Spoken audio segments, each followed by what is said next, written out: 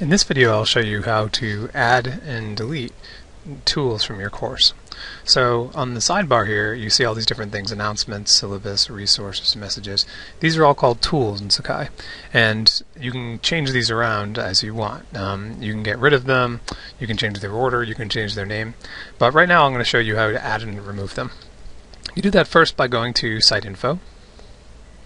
And at the top, the site information area is actually a very useful area for all sorts of things. It's sort of a catch-all. At the top, there is a menu bar that has all sorts of different options for things you can do. What we're going to do is go to Edit Tools, and this shows a list of all the different tools you can have on your site. You can have a blog, a chat room, you can have discussion forums, Dropbox, all sorts of things. So what I'm going to do is I'm going to add these discussion forums. There's actually two. I'm not going to choose this one. I'm going to choose this one. I'm going to get rid of the gradebook because we won't be using that in my course. And we'll scroll down and click on the roster tool because I think that's useful too. And we'll down and click continue. And it's saying, are you sure you want to do this? And we say yes. Click finish.